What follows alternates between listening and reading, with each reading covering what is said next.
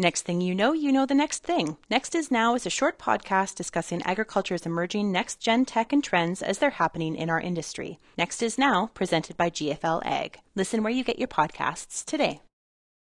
I'm Shaun Haney, and this is RealAg on the Weekend.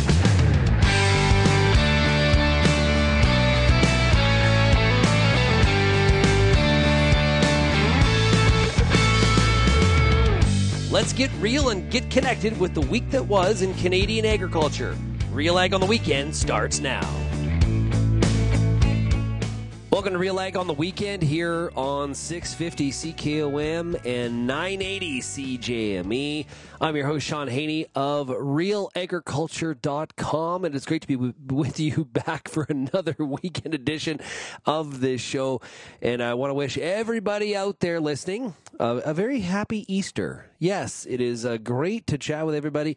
Hope you're having yourself a great holiday weekend and everything you're doing in your Easter festivities. Well, today on RealAg on the Weekend, we're going to hear a number of different conversations, very, very important for your farming operations. We're going to hear from Anne Wasko, the Gateway Livestock Exchange, also ranches down in East End, Saskatchewan. She's going to provide a bit of a market update for us.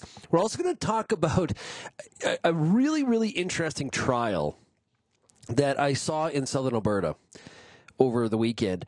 And that is in the drought zone of southern Alberta, the Oosterhouses, Gerard Oosterhouse, they were rolling their snow. So, you got the roller that you would use to roll your peas. They're using it to roll snow to try to keep that snow home so it doesn't blow away. We're going to talk about that. I got some audio with Peter W.P. Johnson where we talk about it from the RealAg Radio podcast. And then I want to get your feedback on it as well. Also, we had some changes to the advanced payments program this week. We'll hear about that. And we got a clip for you from our Farming Forward series where we talked to Justin Deering with Croptimistic Technology. So we've got some of that audio today, too. If you have any feedback on today's program, you can send me an email, shaney@realagriculture.com. Or, of course, you can always find us across all the social media platforms. Real Agriculture is across all of them. Or you're always more than welcome to call the RealAg feedback line, 855-776-6147. Okay, let's talk to Anne Wasko, the Gateway Livestock Exchange, for this week's beef market update. And great to chat with you. It is good to be with you today, Shaun. Yeah, lots happening right now in the cattle markets. Last week, some all-time highs. This week, a little bit weaker on the futures front. But I want to get to the avian influenza and the impact it has had on a few dairy animals. It's had some impact on the markets this week. Well, like we always say, Shaun, anytime markets are dealing with a surprise or uncertainty, this is the reaction. So here we go. The market was already dealing with a bit of a bearish report on feed report from last Friday. We'll talk about that in a second.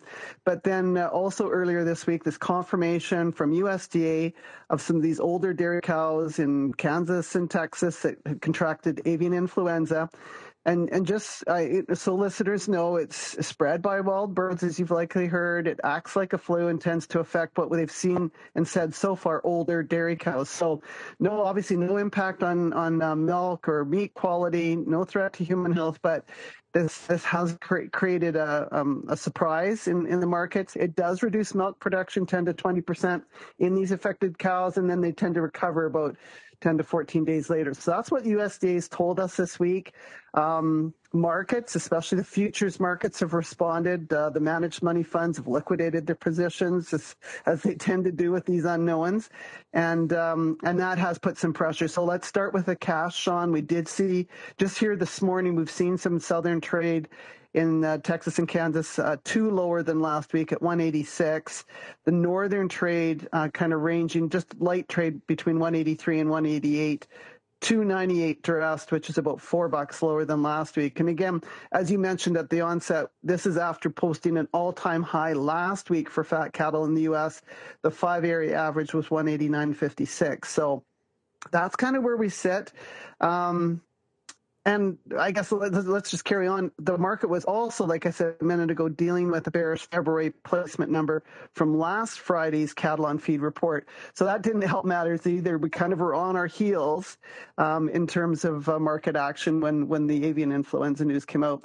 So what did that report say last Friday? Well, February placements were up 10%. But I'm going to hedge my bet a little bit. And when I add January, because January was so off with with the winter weather in January, and February was up. When you put the two together, year-to-date placements in the 2 months are up 1%. That was just like Canada for the Western Canadian on-feed report. February, big placements, but when you added it with January, it was actually down 2%. So I think sometimes when you have these crazy up and down months, it's wise to look at a little broader picture. Mm. And then I guess, Shaun, we're heading into a short week. Well, we're in a short week heading into a holiday weekend. So we have to talk a little bit about demand. And I think no surprise probably to anybody that's been in the grocery store lately, but on the demand side, pork was the winner for this Easter break for sure. So that choice cutout that I always talk about every week, it's down $5 this week compared to the end of last week. It closed at 308.5. And again, pork the winner.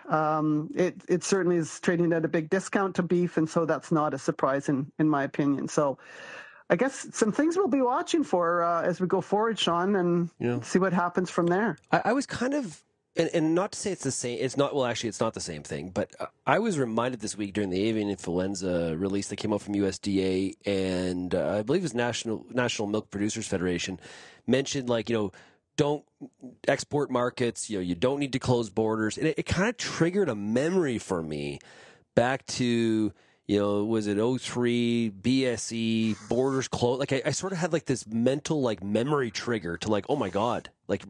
It's just so funny how events can remind you of other situations. You must be Canadian. Is that what that means? Okay. Hey, as we look ahead to the fall here, and which is still some time away because we haven't even really engaged in spring yet. But boy, I'll tell you, this feeder market, it's definitely giving signals to ranchers that pricing is looking pretty good here for 24. Is that a fair statement, or what are your thoughts? Oh, absolutely. So we're on the supply piece, right? So some of the demand question marks I think are valid, but on the supply piece, we know what we've got, and that's a considerably smaller beef supply in both the U.S. and Canada here in 24. So that's what's been pushing prices higher. It's what will continue to keep the market solid. Now, does the market go straight up like kind of the trend we saw in 23? Well, no, I don't think so, because last year we saw the markets moving to this new trading range. Now we're here. And so I think as we go through 24, one of the things I'll be watching for is more of what are the seasonal patterns. So for fed cattle, that's spring high, summer low. I'm still kind of leaning that direction. In terms of feeder cattle, typically we see the market continue to grind higher as we go through the spring and into the summer and make their highs in August or September. Is that in the cards? I still think that's in the cards for sure. So those are the things that we'll be watching as we go forward. But demand is, I think, one of our biggest question marks. It decides how far can we go? Where do the highs get placed? Was last week's high the high for this year? Those kinds of questions I think will come out more as we see how demand fares in the second quarter. And if we get, okay, I don't want to get too far ahead of myself here, but if we do get moisture, we've got big wet snow right now, which is definitely making people feel better about themselves and their grass. Is this the year that maybe people are like, okay, yeah, heifer retention? Well, when you look at some of the markets that are trading right now with some of these replacement type heifers, I mean, the prices are phenomenal. So I already think, for maybe not for everyone, but certainly for some producers out there, that is what's in the cards and driving some of the strength that's going on right now. So, and again, math is math in terms of what these calves are going to trade for or what they're expected to trade for vis-a-vis what the cow is worth, so those things are driving this market higher. And I think that will continue to provide strong support as we go through the year.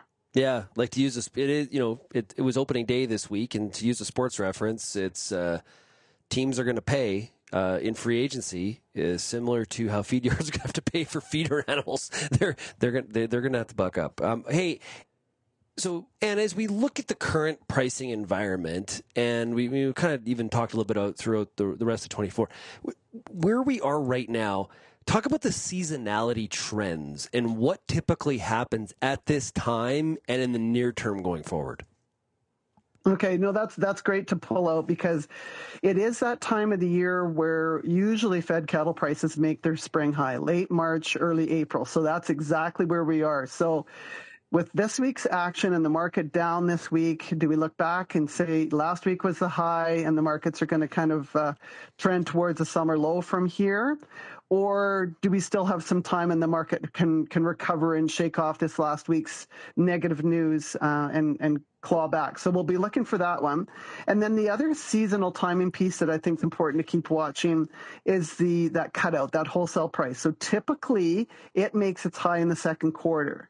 And so we'll be looking for that cutout value, that choice cutout value to keep marching higher. I know it was off $5 this week, but does it keep, can it also shake off this news and transition higher as we head into grilling season? So those are the kind of things we're going to still be watching from signals in terms of demand, and then also on the placements figure. And I talked about this earlier in terms of, do the imports rack up like they did a couple of years ago, or are we looking at smaller imports and then overall smaller supplies for Canadian cattle feeders? So those are two big pieces, but they're hugely supportive to what's going on with the strong feeder market and these tighter supplies. When you talk about that potentially rising cutout value, where is packer profitability right now? Well, I think again at this time of year they're in the red, but seasonality of packer margins as they head into the second quarter and they sell that beef for higher money and they buy cattle at lower money. That's when their margins typically improve. So again, going from the red into the black, going from Q1 red to Q2 black would be a typical seasonal trend for packer margins, and that's also what we're expecting at this point in time. The other encouraging thing that I saw this week, and it wasn't just specific to beef, it's a lot of different agricultural commodities, but Canadian Trade Minister Ng in Vietnam this week. That's an important market for beef. Vietnam really, Shaun, it's still a small market compared to, U.S. and Mexico and Japan and South Korea, but it's coming right on the heels of those. And so anytime you can get some diversity across markets, especially into those Asian and growing Asian markets, it's only good news for a market that's open for Canadian beef and especially for its closeness to some of the other Asian markets. So that's anytime those deals are being worked on is only good news for Canadian beef producers. Yeah, absolutely. Well, and have yourself a great Easter weekend. All the best to you, and we'll chat with you again in a couple weeks, okay? Okay, thanks so much, Shaun. We're going to take a quick break. We'll be back with more of RealAg on the weekend here on 650 CKOM and 980 CJME.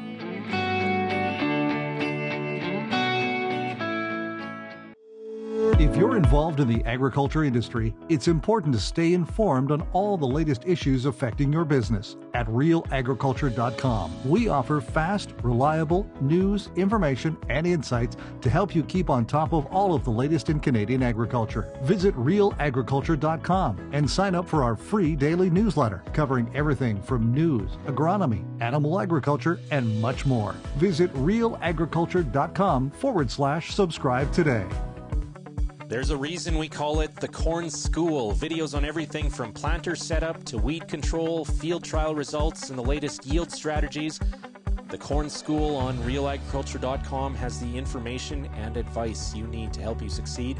Brought to you by Pride Seeds and BASF. Corn School episodes are available at cornschool.com, from RealAgriculture.com, or as a podcast in your favorite podcast app. Check out the latest Corn School episode today.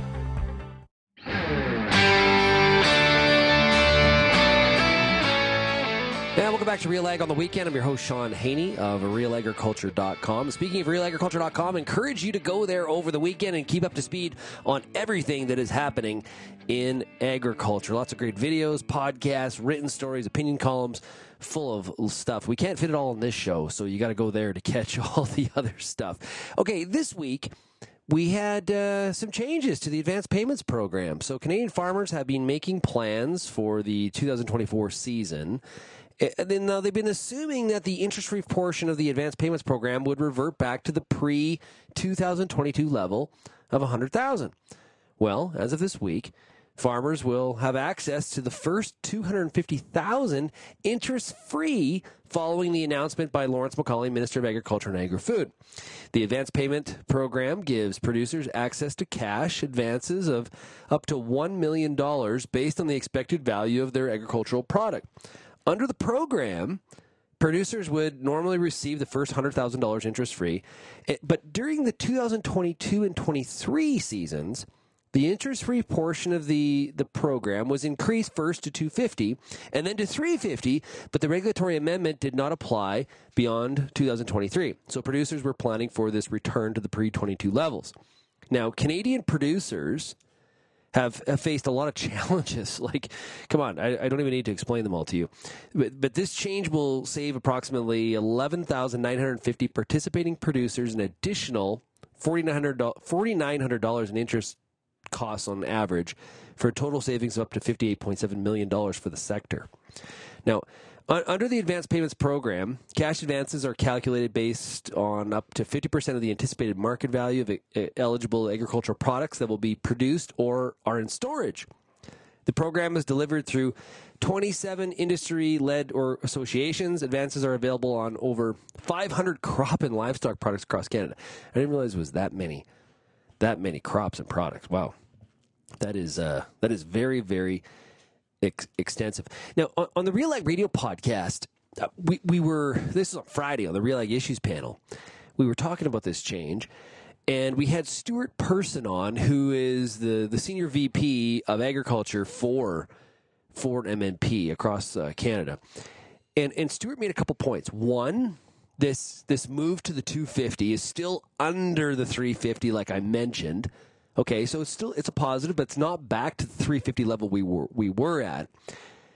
And the other thing he pointed out too is the fact that there's $1 million cap on this for what an individual producer can access. It really is not super applicable or advantageous to some of those largest farms, right? So if you're a 10,000 acre farm, having a cap of $1 million is different than if you are a farm of 2,500, right? It's different. And so Stuart had mentioned that that's something that really does need to be considered. Now, this is a point that I know Stuart's made before, and I know it comes up a lot when we talk about programming around agriculture, whether it's this advanced payments program, maybe it's some sort of ad hoc payment program, maybe it's even like in the U.S. with some of the trade payments that President Trump had made going back to 2018-ish, like around that time. There was caps. The Biden administration has had caps on some of the farm programming. All in all, it's done for certain political reasons, and that is so it doesn't look like governments are unfairly, and that's their words, not mine, but are more strongly supporting the largest farms, right? So that's why it's tailored that way, and it also puts a bit of a cap, I think, too, on the level of spending. But Stuart made a good point. If you're going to talk about that, then let's also look at the volume of taxes that some of those larger operations pay versus some of the smaller too.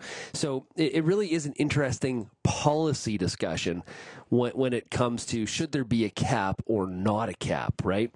I'm more in the camp, I would say, of should we have unlimited? Maybe not. But is the $1 million a little bit of a sort of maybe an old number that needs to be relooked at? I would say so, for sure. We'd love your feedback on what you think about the advanced payment program, or what about caps on farm programming like this one, and future and in others. Send me an email, shaney@realagriculture.com. We've got more coming up here on RealAg on the weekend. Of course, you're listening to 980 CGME and 650 CKOM.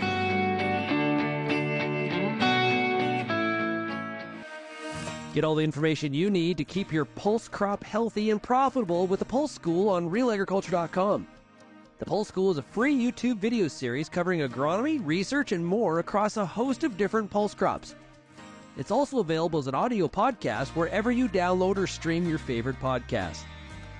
Check us out on YouTube or visit RealAgriculture.com. The Pulse School, brought to you by BSF Canada. The Canola School on RealAgriculture.com is your one-stop shop for everything a canola grower needs. Check out our free video series on YouTube for all the latest in canola agronomy, research, marketing, and more. Don't have time to watch?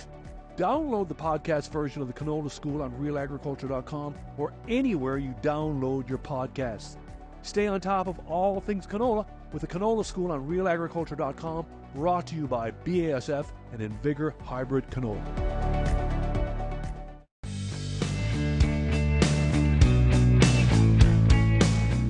Okay, I'm going to set the stage for you here. We're going to talk about now on RealAg on the weekend. And that is in southern Alberta, the Oosterhouses who farm around Bow Island, very, very drought area, like brutal. It's been awful, right? As many parts of southwestern Saskatchewan and southeastern Alberta have been. Now, there's been some snowfall in the last week, and it's a very, very nice surprise. It's very, we will take it. Now, the case is, how beneficial will it be? Okay. And probably depending on where you are and how much you got and the moisture content and all that kind of stuff, you're going to have a bit of a different answer. The fact is we got it, and that is good. So one of the factors in specifically in this geography is the fact that the wind tends to really, really blow, right? We can get some real wind storms that come through that area that'll take that snow and blow it far away from the field where it originally had landed. So how do we keep that at home? Well, one, we get some sunshine, puts a bit of a cap, right? It warms up the top, then it freezes again, get a bit of a cap on that snow so it doesn't easily as blow away. Or maybe we take some matters into our own hands and do some other things. Well, what else could we do? Well, this farm in southern Alberta, what they did was they pulled out their land roller, because they grow a lot of special crops, pulled out the land roller and started rolling the snow. It was really an interesting video on Instagram and Twitter. Went totally viral, and there was a whole bunch of perspectives. On the RealAg Radio podcast on Monday, Peter Johnson and I, Wheat Pete, we talked about this, and I wanted to get his thoughts on whether or not he thought it would be effective. Here's that conversation. I'm interested in what you think about that practice. Do you think it's effective? Yeah, and so, Shaun, I think it's a really cool experiment, because the last thing you want is for that snow to blow away. And you're in southwestern Alberta, Lethbridge, that Picture Butte area, like the wind never stops in that region. So there's a pretty good chance it might blow away. Now, the other question becomes, what are the temperatures? Because if the sun shines and it gets to -2, -3 Celsius, oftentimes that sun has enough power that the snow melts a little and gets a crust on it. And once that crust is on it, then it doesn't blow away. We see that here in southwestern Ontario all the time, right? So we roll the snow so that it isn't going to blow. And do we actually gain enough for the trip over the field? It doesn't take a lot of horsepower to run over the field, and it's dry. You're not causing compaction. I'm not worried about the costs for the most part, but the big question is, would it have blown away or not? And how much stubble did you have there to trap the snow? They said very little. So I saw Gerard said, so on that, so yeah, you're exactly right. One, they're doing this because it doesn't look like it was going to be warm enough to get a cap on that, like that harder cap from the sun. So you're doing this to get out, before the wind does, because the wind will pick up all of this snow and it will punch it into counties and over. So, but Gerard said that very little stubble, and that they're planning to put Durham into this field. So, but doesn't the moisture content of the snow kind of matter here? Because I was wondering I was very curious about the pack that would be left behind. The less water content in that snow, the less of a chance you get some sort of a pack on it, right? 100%. And so how cold was it when the snow came? Was it heavy, wet snow? Was it dry, fluffy snow? And just looking at the roller, the little video that I saw on Twitter, it looked like it was fairly fluffy because the roller was pushing a nice bit of snow in front of it. And my other thought process was, how deep is that snow?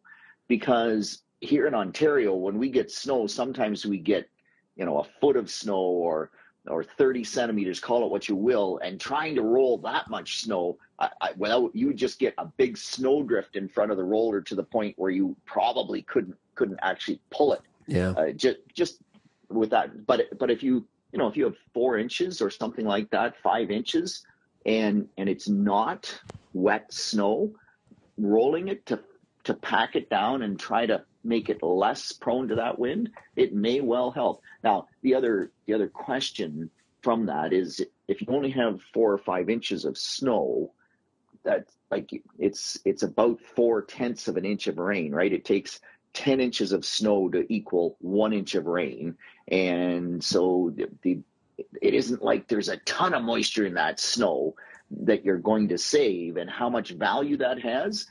It depends on what happens after, right? Like what happens this spring. Yeah, you know what? And if let's just hope Kara left a test strip, Pete. Let's just hope that she did. We'll I'm going to check. Shaun, come on. She worked with RealAg long enough and heard me often enough. Had to write the post for the Word, and Pete, he is all about leave the test strips. Surely I've driven that into their heads enough that they left test strips. Yeah, cool stuff. You know what? Whether it works or it doesn't work, I appreciate the thinking outside the box, right? Like, especially when you think about the severity of the drought, and there's lots of adversity we face in this industry. There's no doubt about that. But sometimes you got to kind of do some stuff that, give it a shot. Try something that we've never done before, we don't commonly do, or maybe you saw somebody do it in some other geography. Think outside the box. I kind of like it. Shaun, if we hadn't thought of outside the box and been open to different ideas, we never would have tried frost seeding. And frost seeding, that whole concept, I think, was sort of what pushed Brian Barris at AAFC Lethbridge to go out and try ultra early seeding cereals in Alberta. And his data clearly shows that you should not wait for the 1st of April. If you can run on the 15th of February and you have 2 degrees Celsius soil temperature, get the wheat in the ground. So the only way you move agriculture forward is to try new things, and that means you have to think outside the box. And I love when people do, and it's just leave the test strip so that once you learn something, you can tell Wheat Pete so he can tell the world, because that's exactly what I love doing. So after we played this segment on RealAg Radio, I asked the audience, what do you think? What's your feedback? And it was all over the map. So I got an email here from Terry, who farms in Saskatchewan. He said, hats off to the family for trying something new. That is how we learn. I have to admit that my jaw dropped and my hand hit my forehead at first thought of the concept. New ideas are great, but it saddens me deeply that most people respond to a problem with a bunch of steel and diesel fuel or spending more dollars on a product to help solve it. The best way to keep snow where it lands is with tall stubble. The taller the better. I have used a stripper header to harvest my cereals for over 5 years now. The benefits just keep adding up as I gain more experience. More moisture added by snow is just the start. Also get less moisture lost to wind during the growing season. Sheltered growing environment for tender small plants. Stabilized soil temps during hot temperatures. Protection from soil surface compaction during heavy rain. Soil actually warms up sooner in the spring, and I burn a lot less fuel at harvest. I farm in Saskatchewan. Even this far north, it works well, and I haven't had a single significant negative reason to stop using it. Hey, appreciate the email, Terry. That's Terry's thoughts. We also had an email here from Marshall, who said, my 2 cents on snow rolling would be that I think that making ridges out in the field might capture more snow and keep it there. So that was Marshall's thought. And we'd love your thoughts. Send me an email, shaney@realagriculture.com. Okay, we've got more coming up here on RealAg on the weekend. We're going to be right back. You're listening to 650 CKOM and 980 CJME.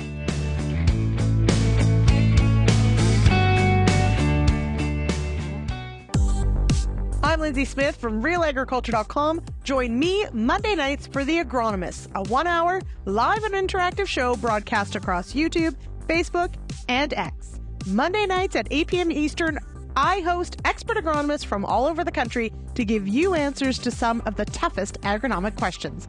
Join us live or catch the replay Tuesday morning. That's The Agronomists with me, Lindsay Smith, Monday nights live at 8 p.m. Eastern.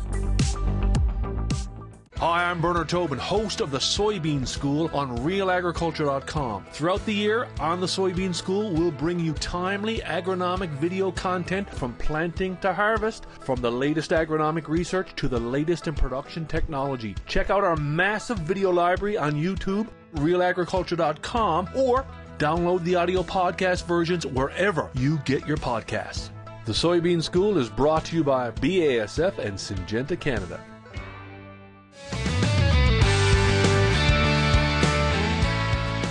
On RealAgriculture.com, we do a tremendous amount of video and podcast series. Now, one of the video series that we have going is called Farming Forward, okay? And this week's episode that dropped it's really cool because it's actually with a Saskatchewan-based company doing a lot of really cool things in the precision space.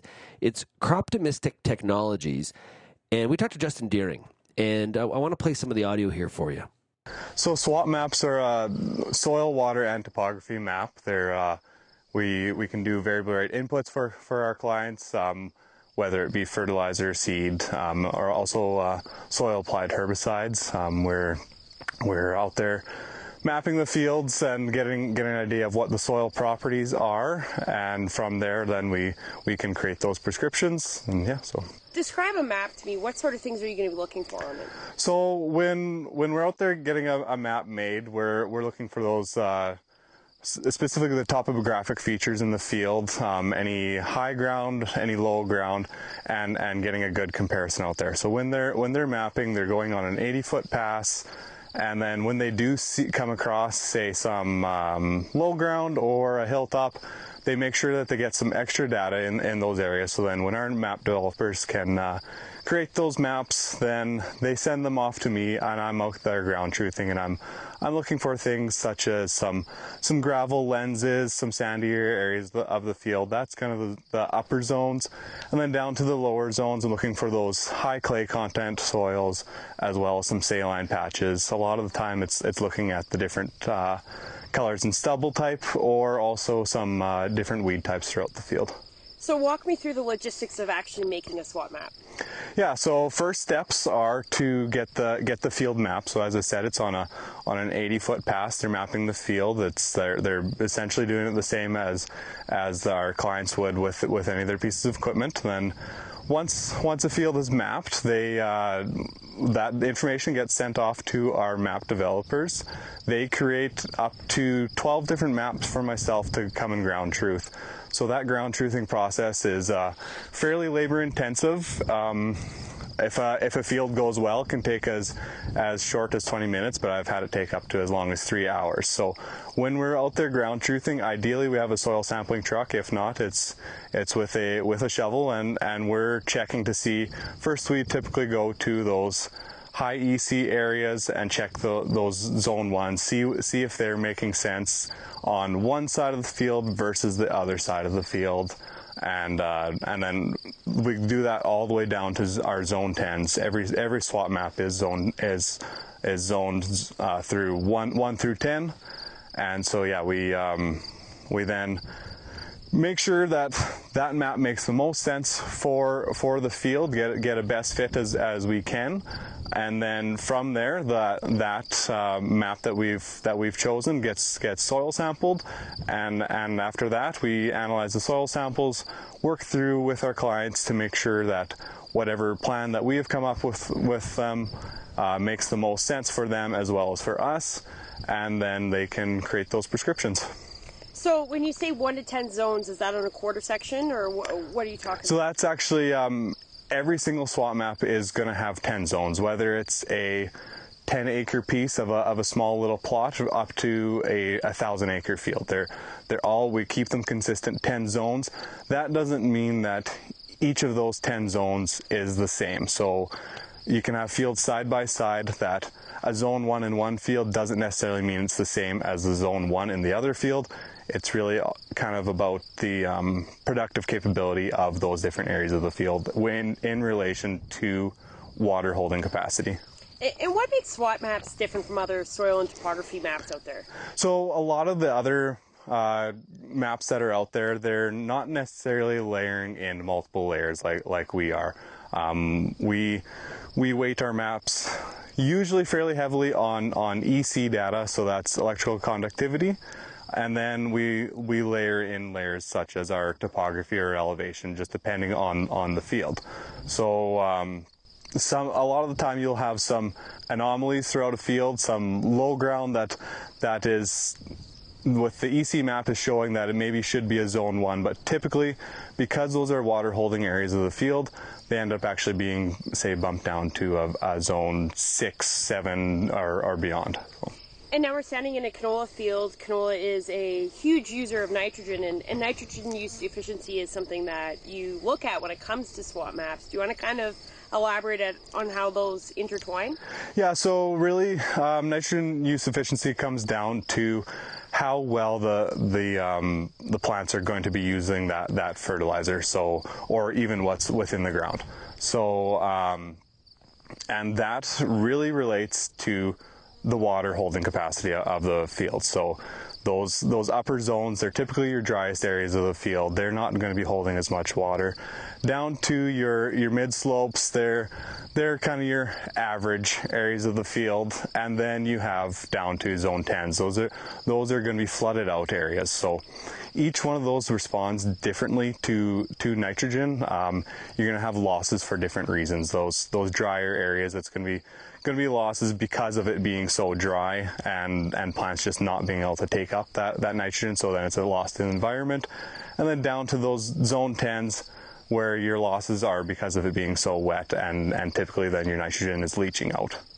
So talk about how this information can be useful to a farmer when they're wanting to get, fertilizer prices are constantly volatile and fluctuating, and they want to get the most out of their nitrogen. Talk about how this is important. Yeah, so they can then allocate resources accordingly. A lot of the time it ends up being we're applying actually an average rate across the field of roughly around what they typically would be, but we're applying the nitrogen in spots that actually needs it. So then we can dial back the fertilizer on those hilltops because the production capacity isn't as high as it should be there, or as it could be, I should say. And then we're allocating those inputs down to those middle areas of the field, your higher performing areas of the field. And then also, say, your zone 9s and 10s, where you're typically your most saline areas, they're going to have high residual nutrients in those spots. So then we can move those resources out of those areas into those better performing spots of the field. And how do you actually measure that nitrogen use efficiency? So there's a few different ways to measure nitrogen use efficiency. What probably the simplest way is it's your ratio of your crop yield versus what the crop is taking up for nitrogen. So what we can do is have that initial soil sample and then have a good baseline of what the organic matter as well as what the nitrogen levels are within the field, and also knowing how water is going to interact with the organic matter, we can get a good idea of what that mineralization nitrogen release would be from specific areas of the field. And then we can measure your yield after that and get an idea of what the nitrogen content is of the seed.